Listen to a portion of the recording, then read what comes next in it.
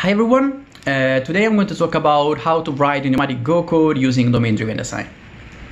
And my name is Damiano Petrungaro. I'm an egoless software engineer and I develop, as you may imagine, application using Go. And I'm specialized in coding complex domain. I come from Italy. May sound like it for my accent. I'm trying to make it better, sorry about that. And exactly, I come from Tivoli.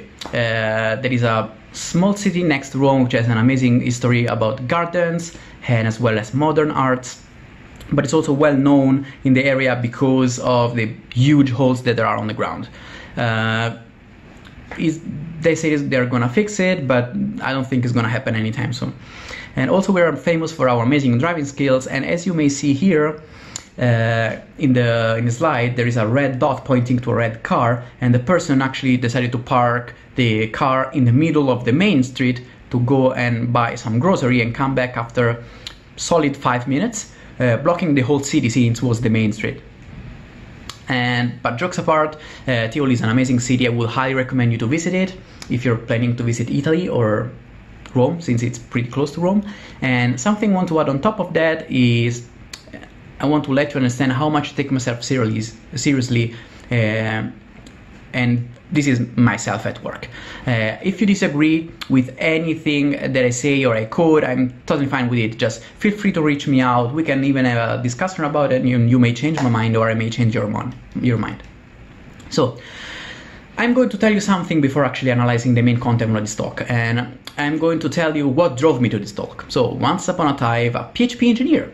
And I used to be a PHP engineer, yes. And I mean, PHP is not famous for being the best language ever. Actually, it's pretty far from it. But the community around PHP is terrific. And the language has a lot of DDD advocates, so domain-driven design, also known as DDD, as you will hear me saying a lot of time here. And I have been affected by the community about this methodology as well. So I have been studying and practicing for the last, I think, 3 years more or less. And just to give you a brief example, summary of what is domain-driven design, is a set of patterns that will help you to structure a complex or not complex applications. And this is something that, of course, the domain-driven design approach, changed a bit my mindset, and I almost consider it during almost the development of almost any project. But anyway, time passed by. After a few years of writing PHP, I started writing Go more and more and more until it ended up to be my main language. So I became a gopher. Not sure if this is a gopher or a squirrel, but hopefully it will make the point. And so when moving from PHP to Go as an everyday language, I noticed that DDD doesn't resonate within the Golang community because, at least in my opinion, most people think that DDD influences an OOP way of when writing Go code, since the majority of the books and example about the domain-driven design patterns are written in object-oriented design. And I generally believe that Go community is missing the benefit of this methodology. So I decided to write down this talk and some of my ideas to hopefully convince you to apply those methodologies as well to your projects. So let me start saying that PHP is object-oriented. Golang is not object-oriented, but DDD is both and not at the same time. And we're going to see later on, because it is possible to fully apply domain-driven design in Go applications without going to be in the trap in the object-oriented way of writing code. And this is actually my goal. So allowing and actually explaining you that it's possible to write idiomatic Go code without falling into a Java application written in Go. So domain-driven design, DDD is composed of two sides, and those two sides can work without the other one. And I choose this GIF actually because when they're combined, so represented by the dog in the middle, they can give you a lot of benefits. And actually it's where their full power comes in. So the two sides are strategic and tactical designs. And the strategic one is just the is just the way of how the domain expert, so the people who knows a lot about the domain, and you as an engineer analyze the domain, define the bounded context, so the different area of your domain, and the best way to allow those contexts to communicate with each other. And as you may assume, this side is not at all about code.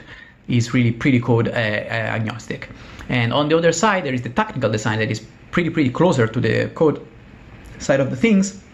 And the technical design describe a set of patterns that you can use to shape as code all the invariants, so all the rules that makes your domain unique, and model, of course, during the domain analysis. The approach of applying technical design patterns is driven usually by strategic design, but as I said before, it may be not.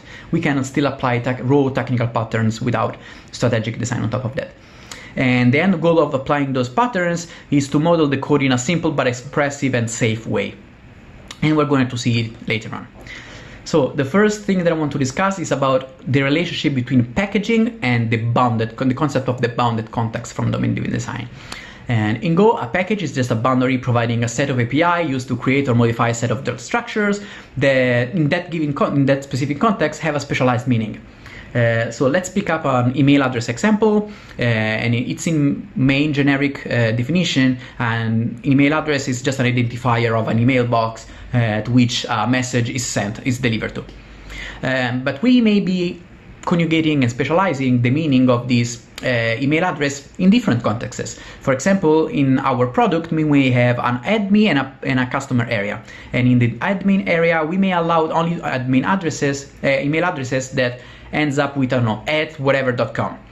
But in the customer area, we allow any customer to have any possible email. And so a way of actually possibly representing this concept is to having an email package, as I showed here, that is exposing two different factory functions, new admin email, new customer email, and any of them is actually returning the specialized type. So the first one would be returning the admin email, and the second one would be returning the customer email with some validation on top of that. This solution may not look bad at first view, at least in my opinion, as we're still using the ubiquitous language from the domain, so all the set of words that have a specific and special meaning for us. But still, we're not considering one of the most critical topics about domain-driven design, the context. Because when grouping things by kind, we are communicating that by design there is only one package that is representing a context as the owner of the two different email address implementations. And this poor design implementation, I think it gets even more clear when we try to get the email address package for another party. So we go get it, and we are going to download both of the implementation, also if we need just one of them. So in my opinion, it's really essential to underline another possible way of designing this use case, and is actually supported by some domain-driven design arguments, so grouping things by context. And this approach leads to having a design that is design packages that considering the boundaries of the domain, avoiding to rethink how to group different packages again. And this is a possible implementation. We may have the customer package and the admin package. Both of them are representing the admin context and the customer context. And both of the packages are giving a special meaning to the new email function. And the packages are protecting and isolating the different invariants of the two different boundaries. And grouping things by context highlights that we are using the domain analysis that we did in the first phase, so there is no actually need of any extra effort to shape this solution again. Or another probably just everyday more technical example that is to see happening over and over is events dispatch, the dispatchment of events.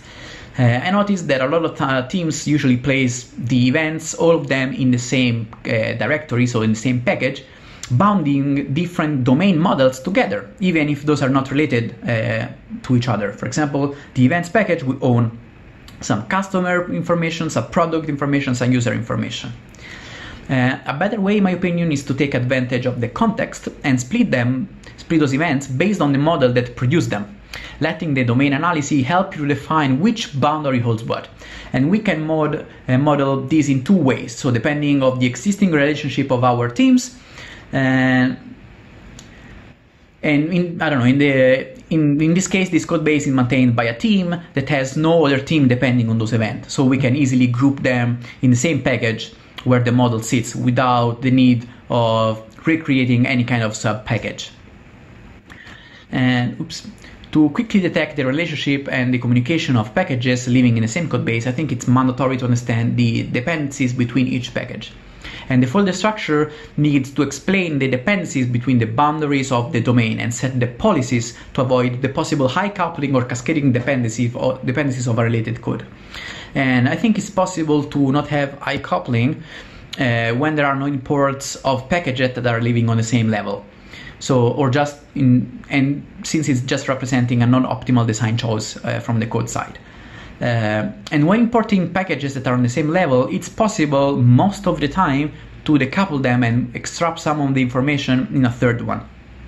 As an example, we see here it's mandatory, given those two different packages, to allow the communication between them. So there is a delivery team and a product team, and the delivery team needs some information about the domain, the product model, and the product model may need some information about the delivery model. So it means that one of the two packages may need to import the other one, and making us actually hard to understand what is the relationship between those two packages. So the two teams, anyway, may want to operate in a decoupled way, and since the domain language, so the language just partially overlaps between the two products and not fully overlaps. So there may not even the need of creating a full upstream, downstream communication between the two teams. A package structure that is holding this domain actually may look like this. So when this happens, it's possible to use some of the patterns that are specified from inside the domain-driven design literature. And the main goal is to avoid direct dependencies between those two packages. And I think one of the most used strategic design patterns is actually the anti-corruption layer, since this pattern can be used when two or more bound contexts need to share some detail about the domain model, and the teams anyway wants to protect themselves from the chance of the leaking data in ambiguous language from the other one.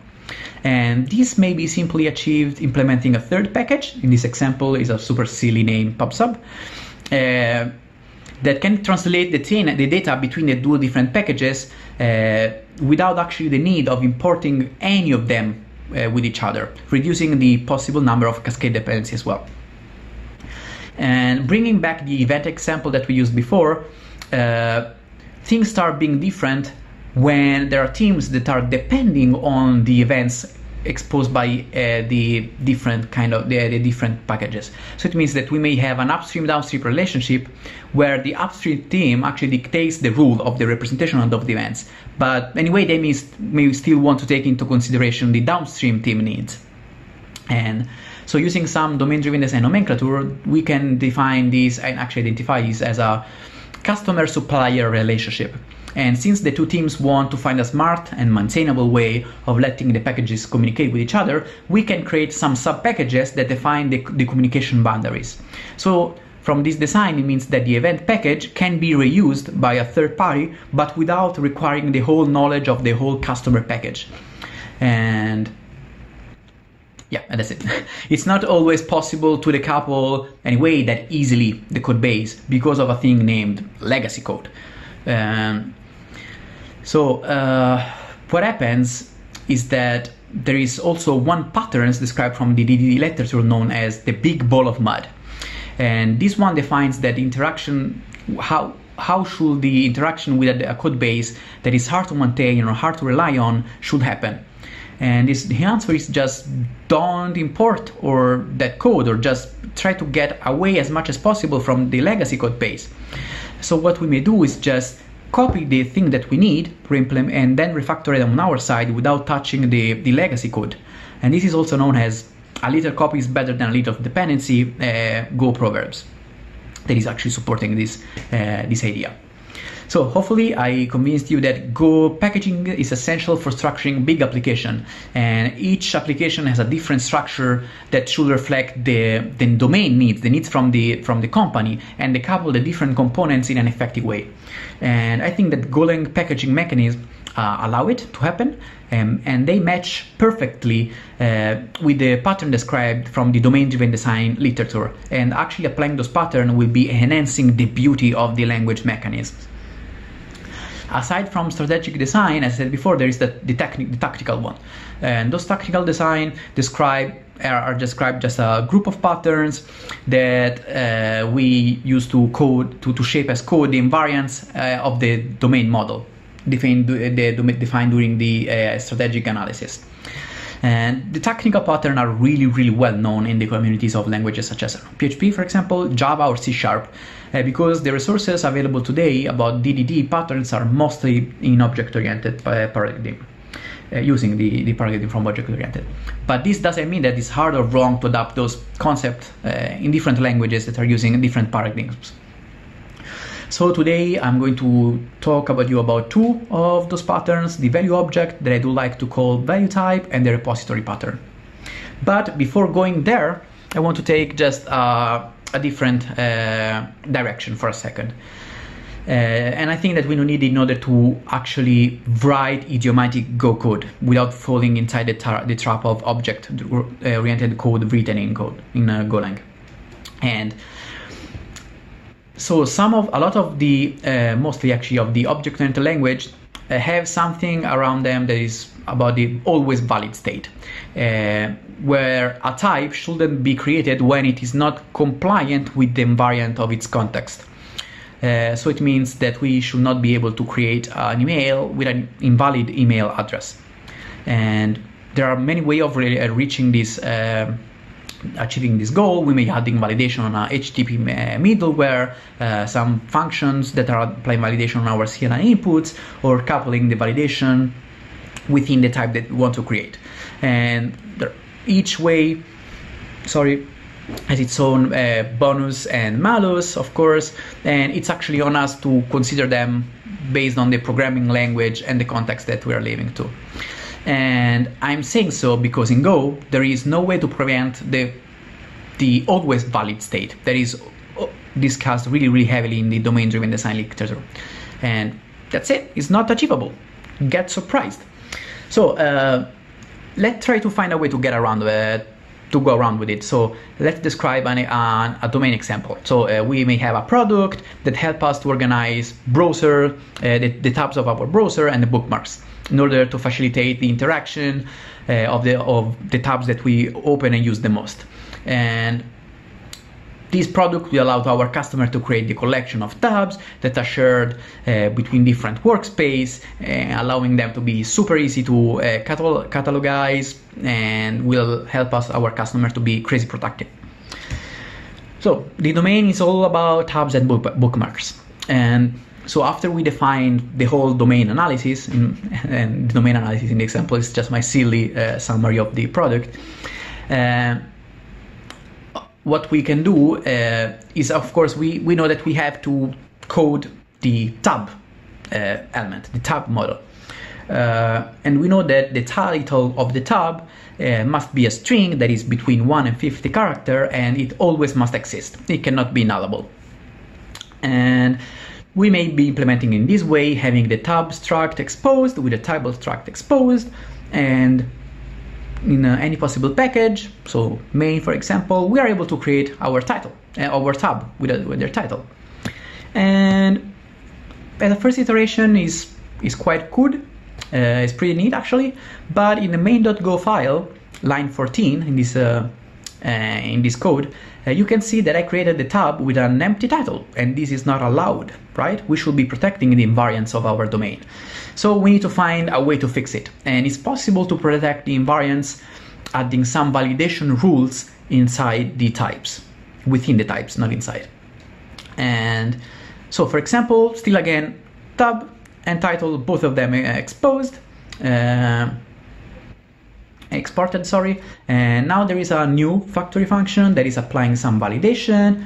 And here we are able to use the factory function to create the tab. Seems better than before. There are some validation rules that protects the invariants within the new factory function. But again, we were still able to invalidate the invariants of the title at line 34, because by the language mechanism provided by Go about the exported identifiers, we can change it, and we set in an invalid state.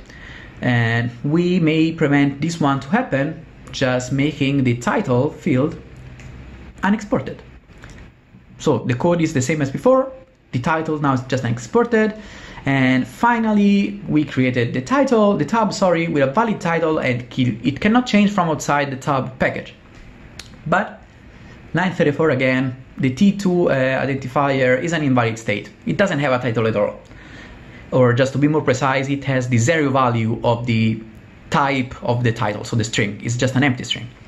And it's possible to be even more defensive, returning an error from everywhere that we're checking the title that is not an empty string, but you start noticing that there is no way to achieve the always valid state when designing Go because of the Go language mechanism. And instead of digging our own grave, we can try to achieve this unachievable goal. What we may do is actually address this problem from a different point of view. And it's always only about balance. And as an engineer, it's part of my daily work actually to evaluate the trade-off, minimizing as much as possible all the possible tech debt, balancing between the safety of the domain type and the simplicity that another alternative may bring. And one of the things that I really liked about Go and the packaging philosophy behind it, at least partially agreed by the community, is the design of the package API. Since a package should be designed having in mind the usage that the user are going to do of that package. And this philosophy choice I think is perfect to use for the type design, domain type design, when implementing technical patterns in Go. And I applied personally this philosophy, exposing API needed to interact with the package and its own type in a safe way, empowering the end user to decide the usage of the package, meaning that it will still be able to create invalid types anyway, but it's on them. It's on the user side. It's also on my side as well. And anyway, there are some circumstances where it may make sense to add some extra defensive programming practice, so unexported fields and whatsoever. But before making things more complex, I do highly recommend you to measure the need of it. So measure the number of bugs, of outages, of incidents that has been caused by this lack of protection. And if then is needed, you can add them because it's a need. You see it as a need, not just as a way of designing something. So given this intro, now we're going to see how this approach is going to affect the whole implementation, allowing me to write idiomatic Go and domain-driven design tactical patterns. The first one I'm going to describe is the value type. I do refer this as value type, but it's known as value object. But I don't like to have the object word in this pattern when talking about Go, since there is no object thing, object in Go. So I try, and it may trick us to go thinking in an object-oriented way. So I try to keep it off. And the value type is a pattern described in the DDD literature and is used to group related things as an immutable unit and comparable by the properties that compose it. What does it mean? It means that, as always, back to the title example, we may have our own type, value type, the title, and it has a new title where it has its own validation rule and it's comparable by the property that composes it. Right? So a value type is beneficial for representing concepts from the domain as code with built-in validation of the domain invariants.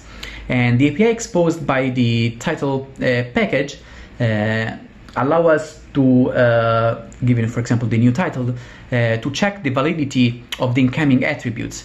And the measure benefit of coupling the validation rules with a value type is the easier maintainability of the code base. In fact, there would be no need of duplicating this validation logic elsewhere, since we can reuse it.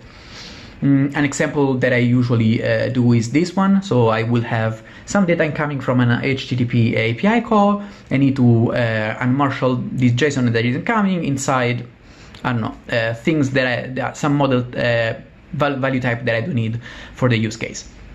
So what I do is just I create my own struct, and then I will be using at line 13 here, after I unmarshaled it, I will be using the validation logic defined once without the need of creating it for only the HTTP layer.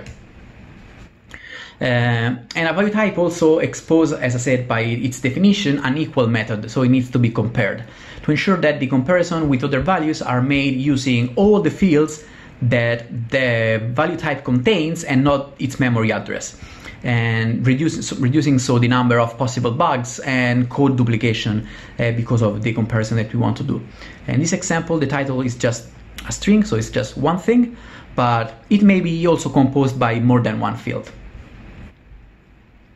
And yeah, and also value types are designed as immutable, and that's why the title has only value receiver on the methods, as you can see, here and here, and because it should be defined as immutable. Think about time. Time is defined as immutable. Time is the perfect value object example, since also if we change its value, the previous one is still representing something in our domain, and it's still valid. And on top of this design concept, having an immutable value type, it's safer, because when using a value type as a field of a model, the immutable design keeps it safe from side effects due to a mutable shared state that we may have anywhere, and which is a common source of bug, especially in a concurrent programming language such as Go. And of course, as I hopefully let you understood, I do think that packaging is essential and important when designing an application. So I am going also to share with you where I do place my value types.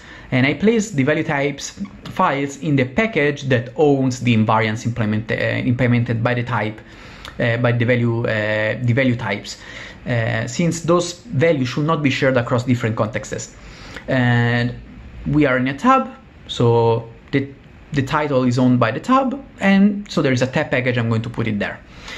Sometimes it may make sense to reuse this logic, for example, the title elsewhere, and as we did before, for example, with the events, we may have a need then from a company point of view to expose it, so we may then create a title package, for example, that can be used and reused across different possible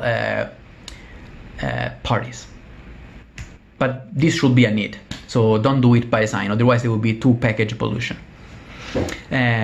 Other the value type, what I'm going to discuss is the the repository pattern. It's probably, I think, the most known from the DDD world, and these patterns represent a mechanism which is used to map some domain types with the persistent layer, exposing API that are mimicking an interaction with an in-memory slice. And I usually represent it as with an interface that looks like this. And it has, of course, may not have always all the methods inside, but in this example, it's pretty simple. So what I'm going to do here is just, for example, not having an update method, since by our domain of product, we don't allow up to update some tabs. And also, if there would be the need of splitting read and writes, still possible, still achievable, splitting the two different interfaces. So the repository patterns offer multiple advantages from a design point of view as well as technical. And adopting these patterns allows decoupling an application from a specific database implementation, such as MySQL, Mongo, Bigtable, whatsoever. And those benefits are even more clear during testing, since they will be it will be possible to write in-memory implementation only for the test without the need of putting the real implementation talking to a real database in our tests. And also there's another huge advantage during the migrations of database. So when migrating an application to a different database is an expensive operation all the times, but it's possible to reduce the cost of it using these patterns, because only one repository implementation needs to be created or updated depending on the context to use the new database and the new repository implementation, and the interface will be still protecting us from the whole code, from updating the whole possible code base. And in order to facilitate also this task, it's important to use the errors that are inside the same interface package. That's why I put them here, in the implementations. So it means that we will be able to compare using the errors is and as functions from the errors package, and enhancing inside, for example, our MySQL implementation, an error that is shared within the contract of the repository interface. And from a design point of view, applying the repository patterns helps to define clear boundaries of your context, keeping it decoupled from unrelated subdomains. Since the APIs are used mainly value types, in this example the ID, and aggregates or models, depending on how we want to name it, such as tab in this example. And the repository patterns APIs also enforce the usage of and the establishment of the ubiquitous language. And for example, it is possible to use filter parameters in the read operation. For example, we want to read all the possible active tabs, and we may do it in two different ways. We may do it in this way, so passing some filters, or exposing an API that is enhancing our usage, our need from a domain point of view. So saying, okay, from the repository, list all the active tabs. Of course, if you need some extra searching capabilities, you can still do this, but nothing is blocking you to create a new explicit API. As well as before, crucial where to place it, and where I do personal place it, I push the interface file in the package that owns the aggregate or the domain model. But the files regarding the implementation, so the one who is going to use and query over MySQL, I usually put them inside an internal directory, since those are highly coupled and the application and should never be reused in different places. Apart from that, there are way more technical pattern, entity, aggregate root, domain service, and so on. I'm not going to discuss them due to time restriction, but I would like to say that any of them can be implemented in the same idiomatic fashion way that I did for the previous one. So don't just be curious, go out there and try to implement them. So as conclusion, I'm a bit out of time, so let's go quick. Hopefully I was able to convince you that domain-driven design helps us to structuring and model our application all the time. So there will be no need of thinking of how to structure application, where to put packages, how to, when to separate and create a new packages, and so on. And of course, it will be possible to write idiomatic Go code, so no DTO, no DAO, no any kind of possible weird object, but just pure Go code, and using domain-driven design. And actually, I would like to, hopefully I was able to underline that using domain-driven design enhance and makes more efficient the language mechanisms. So giving us letting the domain-driven design within the Go language mechanism help us to design our application. So that's it. That's all for today, folks. Any question, anything, let me know, and you can reach me out on Twitter or email. Up to you. And yeah, see you soon. Thanks for listening.